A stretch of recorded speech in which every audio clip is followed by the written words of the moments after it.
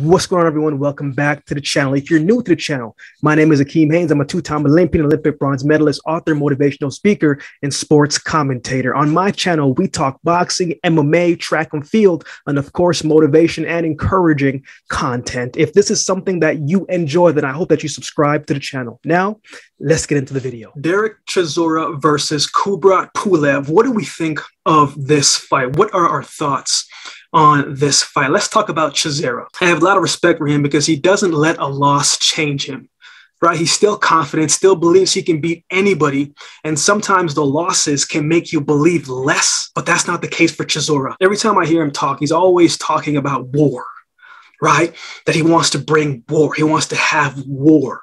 And that's what he's always going to bring to the ring. And I don't think that's going to change anytime soon. Chisora is going to try and knock him out, right? He's going to try to make this an inside the pocket fight. He's going to try to make Pulev stand right in the pocket and throw with him, go shot for shot, and to see who is going to be able to stand the pressure, who is going to back down. That's the type of fight that he wants. Derek Chisora is not someone that you're going to say, oh man, this guy's footwork is impeccable. This is not someone you're going to say, man, this man's hand speed is on a different level. He's got heart, and he is not going to come in a fight and give you anything less than his best. He's going to lay it all out there.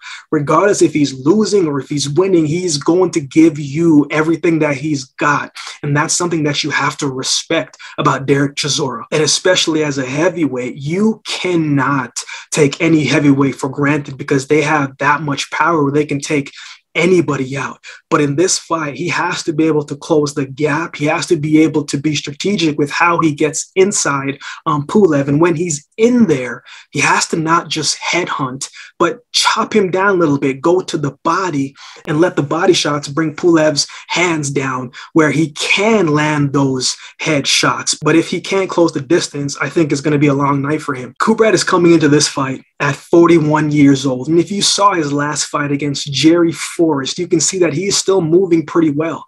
Despite the age where we see most boxers slowing down, Pulev is still doing a lot of good things. He's an experienced fighter. He's been in there with some of the best in that division. He's already fought Chisora and got the win over him, so he probably has the psychological advantage already. But Pulev still has a good jab, still has a good right hand, still puts together a good combination and placement, and defensively, he moves well. Right? Good head movement.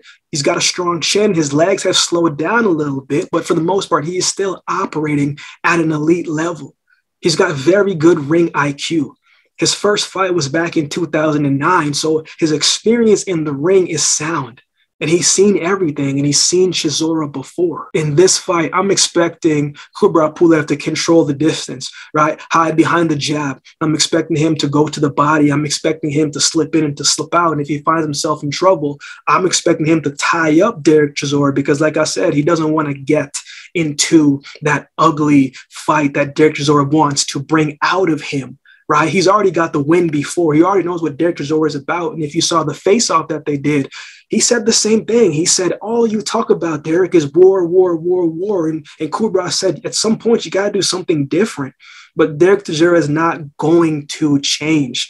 I think Pulev is going to come in more prepared than Chisora, more conditioned than Chisora. And I think he is going to control this fight because he is going to make the necessary adjustments needed in order to win this fight. And I think towards the later rounds, I think Chisora is going to get a bit more tired. He's going to go to the ropes if he finds himself in trouble to try to bait in Pulev and land a big shot. But I don't think Pulev is going to fall for it. I think Pulev is going to control this fight, and I think he is going to win by decision. What are your thoughts on this fight? Let me know in the comments section below. If you would like to support the channel, there are a couple ways that you can do so. You can like, subscribe, and share this with a friend. If you would like to support the channel by way of donation, then you can find options in the description below. Also, my Cash App handle will be on screen here. Any amount is great and helps towards growing and moving this channel forward. And it would be greatly, greatly appreciated. If you've been watching the video this long, then do me a favor and subscribe to the channel, and we'll definitely see you next time.